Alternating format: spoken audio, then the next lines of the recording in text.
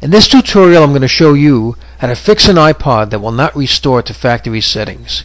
Now what happens is when you're unable to restore, iTunes will show a message that usually says an unknown error has occurred, and right after that you'll see a 4-digit code, and iTunes will not allow your iPod to restore. Now the first thing that I recommend, and this is from experience, is that your iTunes should have the latest updates.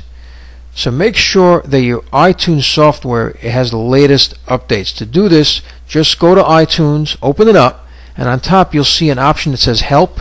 Click on Help, and then a drop-down box will come and it'll say Check for Updates.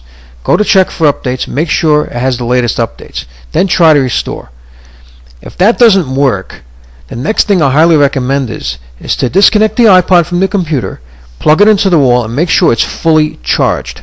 The battery meter is finished, it says fully charged, then attempt to restore it. This is important because your iPod has to have a lot of battery power to interface with iTunes software to be restored, and it's battery intensive, it's labor intensive.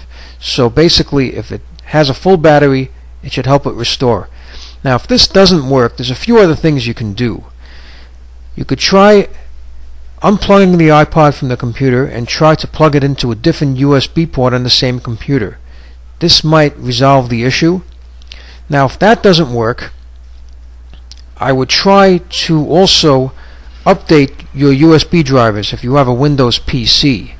Now before you do this and go to that extreme, try to connect it to a different computer which has the latest version of iTunes, and that just might work.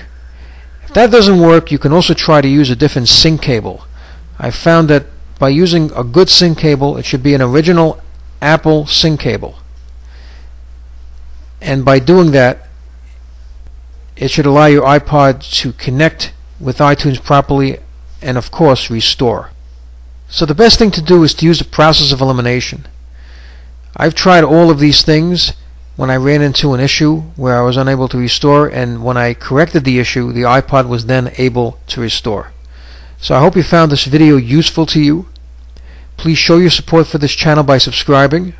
Feel free to leave comments, rate this video, and thank you for tuning in.